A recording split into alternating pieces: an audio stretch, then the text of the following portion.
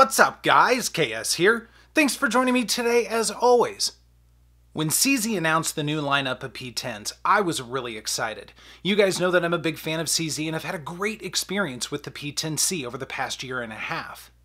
I've also had the opportunity to spend a fair amount of time with the P10S and have really enjoyed it. Now with the P10F, I had some reservations since I generally gravitate towards compact or even smaller guns. As a reminder, the F is a full-size offering geared more towards duty use and outside the waistband carry. Even with that said, I was curious to see if this full-size gun could change my mind. It shares many of the same qualities as its two smaller brothers, even offering an optics-ready version if you want that capability. Coming in at an MSRP of $524 for the non-optics model and $590 for the optics version, it's tough to beat the value out of the box. The P10F also has 19 +1 rounds at its disposal, making it among the top of the category in terms of capacity. Now it's time to see if the CZ will become the model for full-size guns on this channel. Let's dive in. Alright, let's do a couple of quick side-by-sides. You guys seem to really dig that quite a bit.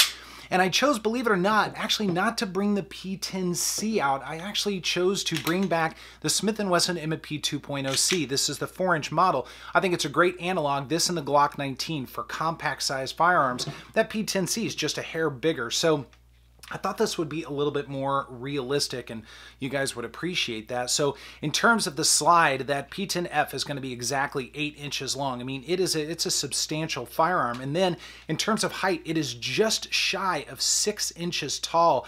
That's pretty extreme for a Polymer full-size gun. Really, maybe not the biggest in the class, but it is among the biggest and certainly dwarfs this compact gun here. Now, the barrel length on this is going to be 4.5 inches and the width on it is 1.26 inches. So pretty interesting for sure. And there was one other gun I wanted to bring back I've been working with quite a bit lately, and that is the P10S. I thought it would be interesting to see both ends of the spectrum in terms of the P10. So we'll line these guys up, the S of course on the bottom. And once again, that barrel length, man, it's just a significant difference, certainly more than an inch there. And then in terms of grip, and keep in mind that that P10S has 12 rounds versus the 19 rounds in the P10F, which we'll look at a little bit more closely in a moment. The widths are exactly the same. Functions, controls, all of that are the same. It's just all about the size. So pretty interesting comparisons with the P10F. Now let's dive a little deeper. All right, let's spend some time with the frame of the P10F. And we always start with our grip texture. Now, in terms of the side straps, we've got some relatively subdued squares going on here. They're very comfortable. They're not terribly bitey at all, but they're certainly there and they do a reasonable job. A little CZ emblem there. But then on the front and back straps, we do have some elevated pyramids. Some people say that the P10 models, take your pick, whichever one, are a little bit overly aggressive. You know, I really don't think so. I think they're actually just aggressive enough. And you guys will notice that there is a backstrap, modular backstrap system similar to some other firearms out there. It comes with 3, so you can definitely change it to fit your needs. I actually kept the one that came out of the box, the medium one, on here, and it's done quite well for me. And then you'll notice that we do have a little bit of an indentation here to strip out magazines just in case you need it. And then as we move up the frame, things soften up just a little bit. So I think it's really giving you the grip texture that you need where you need it. Now, keep in mind, and I enjoy doing this, I'll be really honest with you. I've got large hands, so I've got average large hands here, and you guys will notice there's a substantial amount of grip that's left over under my hand. So there is quite a bit to grab onto. In contrast with something like the P10S, where it's about 2.5, 2 3/4 grip. 12 rounds in this, it's subcompact, of course, but I just thought that was really interesting that there is so much to grip onto. It's almost like a two-handed sword a little bit, but I found it to be incredibly comfortable. And as we move up the grip, one thing that I've sort of dinged the P10C and the P10S for is how they round it off the back here, just at the very back of the frame. Generally speaking, when I'm gripping this and I'm shooting, every once in a while I can really feel this against my thumb knuckle. My thumb knuckle's a little bit exaggerated, but for some reason the P10F, I did not notice that, and that is really cool. So there's enough room to get comfortable and let the gun do its thing, and it's not too big of a deal. And then we have a little bit of an undercut under the trigger guard as well, just adding to the ergonomics of this. In terms of ergonomics, I actually think the P10 is really good. Now, in terms of controls, we do have our magazine release here, new for 2019. It is no longer ambidextrous. That was a big criticism of the original P-10s. People had a hard time getting these things to work. They were very stiff. So they went with the one-sided swappable, so you can flip it around, but just made it a little bit easier to actuate, so you didn't have to wear it in or anything like that. However, they did keep the slide lock, slide release ambidextrous. It's on both sides, ready to go. And I do find it actually to be a little bit stiff, but not quite as stiff as the original model. So again, I think their controls are very thoughtful, and you can swap the magazine release around to make it left-hand friendly, so no big deal there. And then we do have our takedown tabs. Of course, I'll take this down in just a moment. Very similar to a Glock. Again, we'll do that in a second. And then we do have a little bit of grip texture up here, just as a reference point. And I love that. I absolutely love that. I think that's a great feature. I wish more guns came with that. And then as we move further up on the frame, we do have our accessory rail for your lights, lasers, chainsaws, all that good stuff. Some people give me trouble for saying that now. I like saying it. I think it's fun. But all of your popular toys. And then a little bit of grip texture on the front of your trigger guard as well. So the P-10's all doing pretty much the same thing. This one just being a little bit bigger. In terms of the slide, the P-10F does things much the same as the rest of the family. Of course, right off the bat, you'll notice we do have our front and our rear serrations there. And I'll tell you, I find these serrations to be quite good. They're very bitey.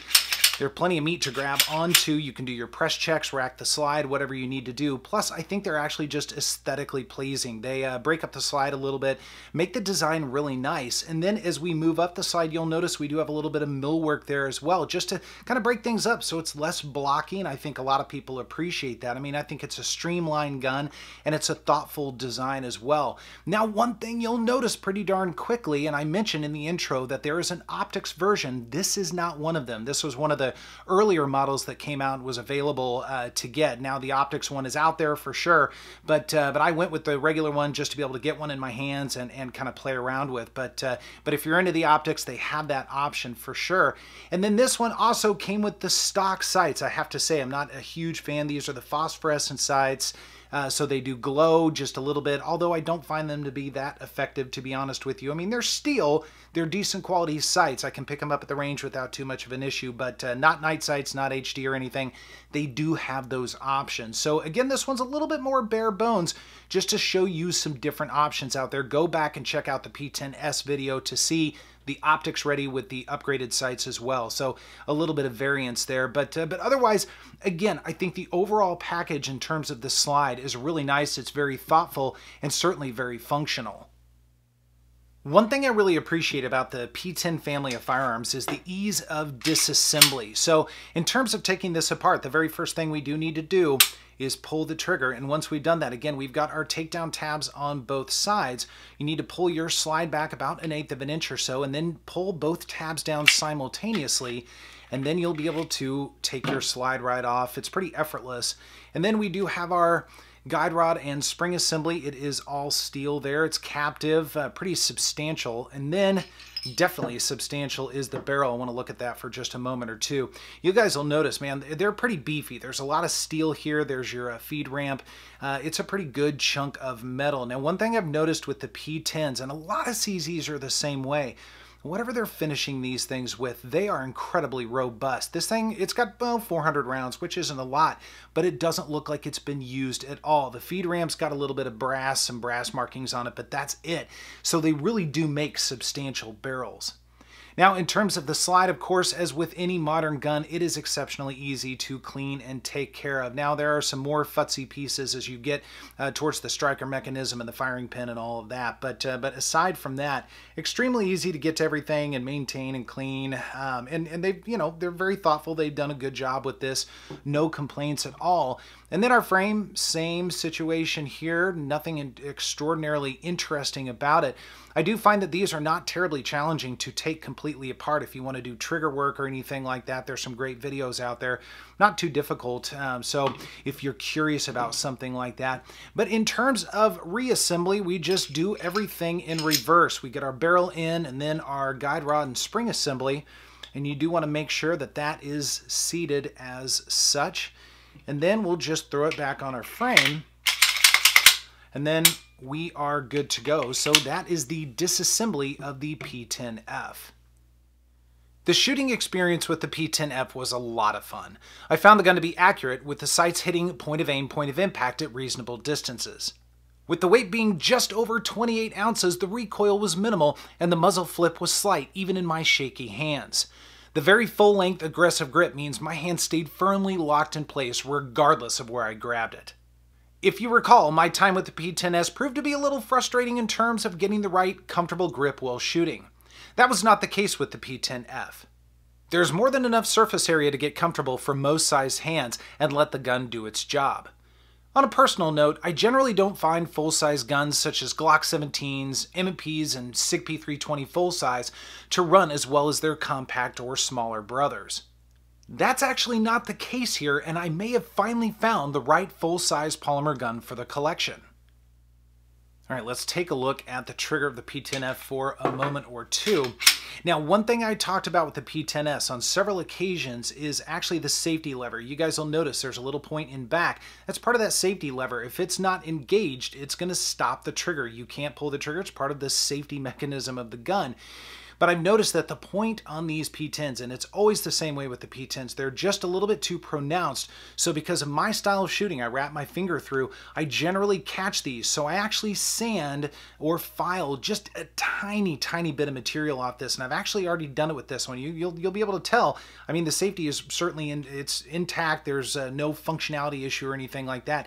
Just enough material to where it is always smooth. So I haven't done it with the P-10S yet. You guys have seen that in some other videos, but I did want to point that out. That's what that looks like. I know it looks a little bit more raw, but it definitely does the job for me. But in terms of the trigger itself and how it works, again, safety lever and a not quite flat trigger, but certainly pretty close.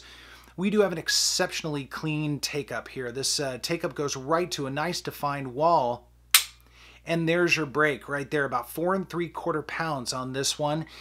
And then we get our reset. And there's your reset. Very short, tactile, audible. I love this reset. And then back out to the start. And of course, we'll do this a couple more times. We've got our take up very clean to the wall. And there's your break. And then your reset. Super short. And a follow-up shot. I'll tell you what, once you clean up the little safety tab in the back of the trigger, these triggers are fantastic out of the box, but it's certainly a criticism of mine. I have to actually do a little bit of work to get it to run the way I want it to. Well, you guys will notice I brought back the P-10S for the outro, and the reason is these are the two guns I was really excited for in 2019. I've spent a lot of time with the P-10C, so it really wasn't quite as exciting or fun for me. It's a great gun, nothing wrong with it, but I wanted to spend time with these. And a lot of you guys know the P-10S was the one that I was after. Uber excited for it. And I've spent some time, got some videos out there in the library. Be sure to check them out, even if I could only have one against the Glock 26. I won't spoil the ending on that one. But when I got a hold of the P-10, and it was the first one I got a hold of, I'll be honest with you, I was pleasantly surprised. And now, having spent more time with the P-10C and the P-10S, the F has really shined quite a bit. I've been very impressed. Now, it's got pretty much the stuff I want for the time being. It's not the optics version. I have plenty of different options for optics, so that wasn't really that big of a deal to me. But it's got 19+1 rounds out of the box in the magazines, 2 of them in the box, of course. It's got the modular backstrap system, which is fantastic. Now, the sights could be better. They're steel, but they could be high def. I'll fix that at some point in time. But otherwise, the P-10F has been great. The trigger is phenomenal. Once I did the adjustment, that was a big thing, and that's a criticism I have. But once it's done, it's fantastic. So I've been very impressed with this. It could potentially be a long-standing member of the collection. We shall see, and time will tell. But I'm curious to know what your experiences are with the P-10 family. Any of them. Share your stories down below. I want to know which one of the 3 is your favorite. That's always an interesting conversation for sure. Otherwise, thanks so much for joining me, and I will see you next time.